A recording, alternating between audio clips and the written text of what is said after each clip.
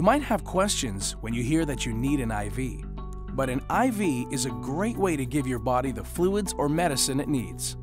Your mom, dad, or another adult can be with you.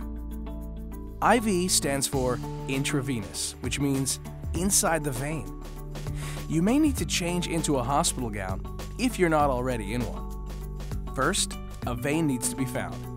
Veins look like light blue lines under your skin. After the right vein is found, a wide elastic band will be tied above the vein. This usually makes the vein stick out a little. Next, your skin will be wiped clean to get rid of any germs. If you're feeling nervous, it can help to take some deep breaths, hold someone's hand, or distract yourself with music or a video. A needle is used to insert a tiny plastic tube, kind of like a thin straw, under the skin and into the vein.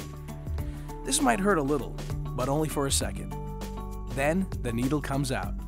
The tiny tube stays in and will be used to send fluid or medicine into your body. The tube is taped in place so that it doesn't move around or come out. A plastic cover may be taped on top to protect the tube. Try not to touch it. Once the needle is out, the tube shouldn't hurt, so tell someone if it does.